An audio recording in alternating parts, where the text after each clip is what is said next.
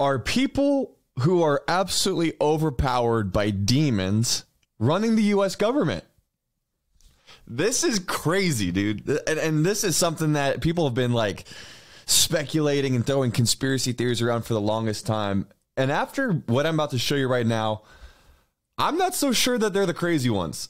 Let me break this down for you. So first, let me explain the significance of politics and spirituality. All throughout the Bible, when you look at through ancient scriptures and the ancient Israelites, this is what God actually told his people. He said, do not worship the foreign gods of the neighboring nations. Don't give in to their practices. And here's what's amazing is all through antiquity in the ancient East, even in really anywhere in the world, there wasn't a separation between quote unquote church and state or religion and politics.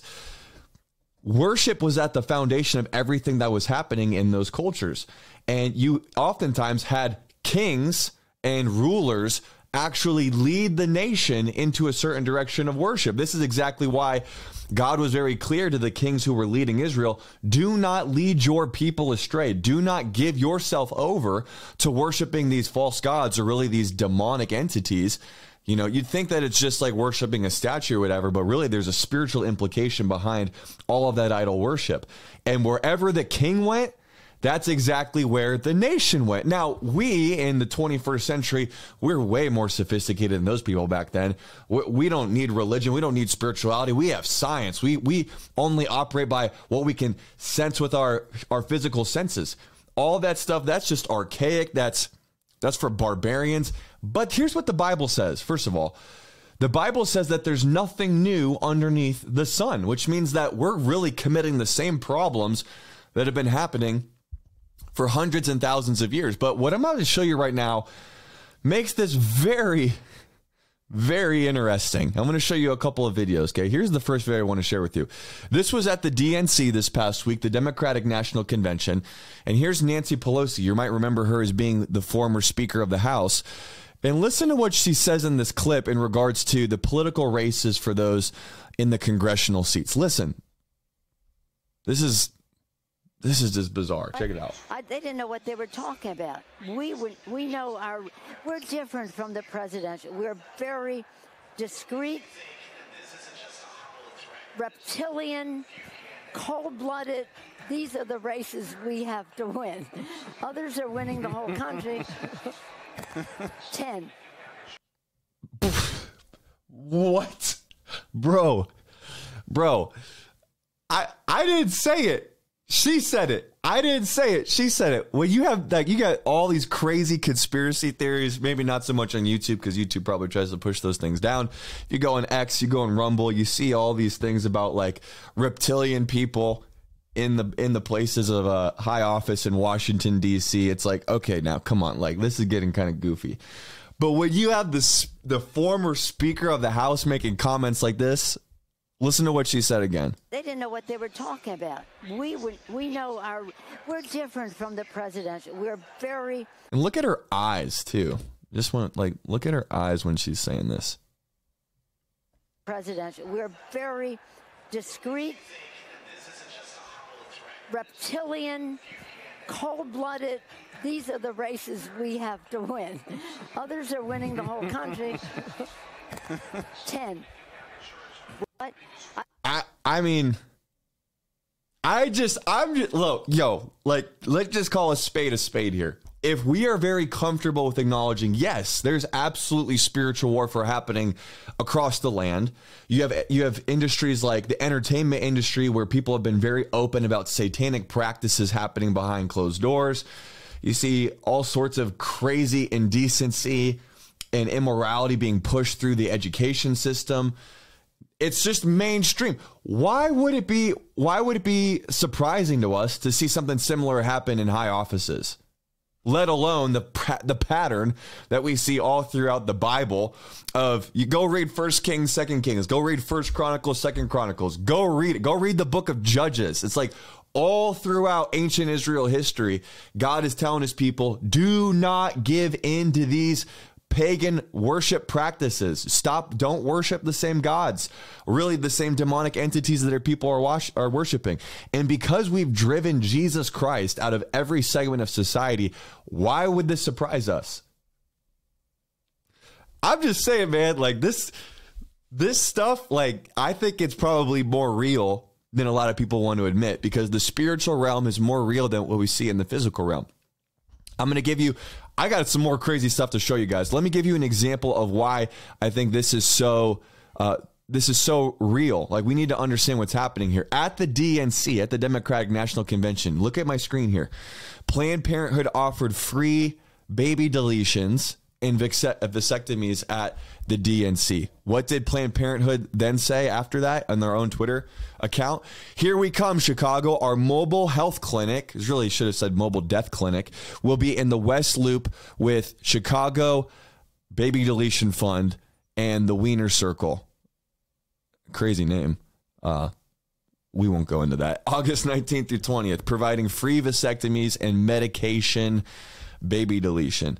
EC will also be available for free without an appointment. Do you understand? Like, do you see that when you as a political party are opening up this type of opportunity for people to literally come and murder their baby while they're at this political convention, making sacrifices, spiritual sacrifices to the false god of Moloch, the demon of Moloch, why would we be surprised? Why? Like, here's what's so crazy is the separation of church and state only applies for Christianity. It's like, let's keep God, let's keep the name of Jesus out of everything in regards to politics, but everything else we'll just kind of let it fly, and we won't make a comment about it being spiritual or whatever. But this is exactly what's happening. We are allowing ourselves to open ourselves to these practices. I'll give you another video here, which is very interesting to me. Did you see that there's this giant monkey demon statue that's being erected in Texas right now? I believe it's a Hindu god. And I'm not trying to say these things to be flamboyant. I'm saying these things because from a biblical perspective, they are absolutely demonic. These idols bring about demonic entities within the nation that they're being erected and worshipped. So, but look at what Obama says here. That a woman gave me. The statue of the lowercase g god Hanuman. If I feel tired or I feel discouraged sometimes, I can kind of reach into my pocket and I say, yeah, that's something. That's something I can overcome because somebody gave me this privilege to work on these issues that are going to affect them. I better get back to work. And then whoever made this video throws super white Thor-looking Jesus, which this is kind of a Hindu little statuette of the monkey god Hanuman that a woman. I'm just saying, man. I'm just connecting the dots, and I'm letting you know, regardless, like, the evidence to me is like in plain sight. And from a biblical perspective, as a pastor, I'm just going to tell you that stuff, you cannot worship that stuff. You cannot entertain that stuff. I'm not worshiping. I'm just carrying around a little monkey statue in my pocket. These things are tied to worship of demonic entities. And when we honor these things, we are actually opening up the door for demonic influence in these places of power in our country. All right. I'm going to show you a couple more things here. Let me show you. I'm going to save this one for later. This is nuts. This is where it gets really freaky, guys. So this guy, Chuck Schumer, has been a senator for a really long time. But look at what happens when he's about to take his seat here.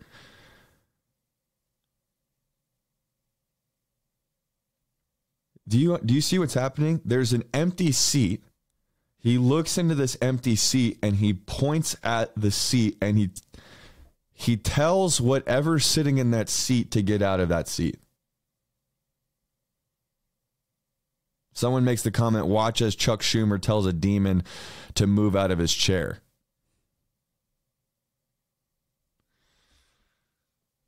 Bro, this is nuts, man. This is nuts. I think what's crazy is we want to just be like, oh, this is perfectly normal behavior. Like, it's perfectly normal for our elected officials to be doing this sort of stuff. Guys, When will we get it through our heads? Everything that we're experiencing in this life is spiritual first. It's spiritual first. Spirituality isn't just something that you add on to your physical existence. Our physical existence is a manifestation of a reality that's happening in the spiritual realm first. Everywhere, whether you want to acknowledge it or not, this is the things that we're seeing right now happen before our eyes are deeply, deeply spiritual. Watch this one more time.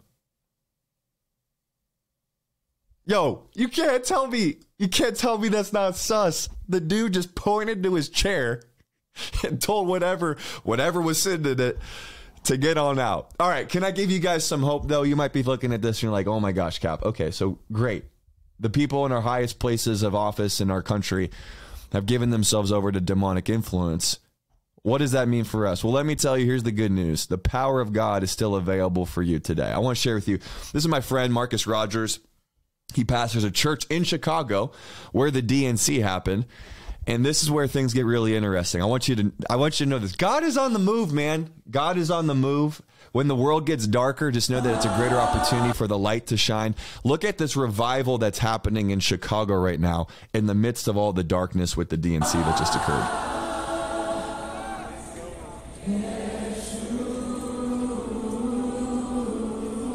People taking the streets and worshiping Jesus. Let me tell you, man. Let me tell you, God is not done. God is not done with this country. God is not done with the people that are giving themselves over and giving our land over to this idol worship. He's not done, man. God is merciful, but his wick of mercy, it has a shelf life, y'all. Jesus is coming back at some point to judge the earth. And in the meantime, you got people who are doing the work of helping advance the kingdom. This is good news. Those ordained by God.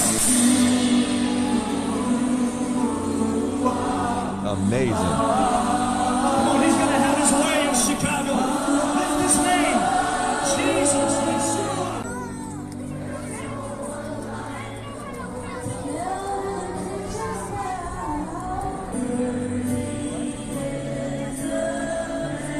I love to see it. I love to see it. Let's look at my man just preaching right now. It's the best thing that ever happened to you. Lift up your voice.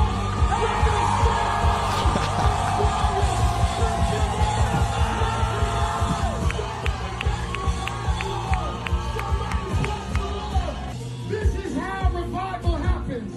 If you know anything about the history of Chicago, Chicago had a great fire. And I believe right now in the spirit, we're about to start another fire. Come on now. This is how revival happens. I've been struggling a little bit this week. I went down there for the DNC, and it was a different spirit that was out there. It's true. And I looked around, and for a minute I felt like we're losing Chicago. And my heart was broken. Hear him now. Hear him now. I said, God, we need voices in the city. I know they were in the spirit by the timing of this. They planned this months before. Wow. And just seeing you guys out here like an army is so encouraging. We will have revival in this city. Jesus. Lift up your voice and give God the praise. That's my guy. That's my guy right there. Yo, I'm encouraged, man.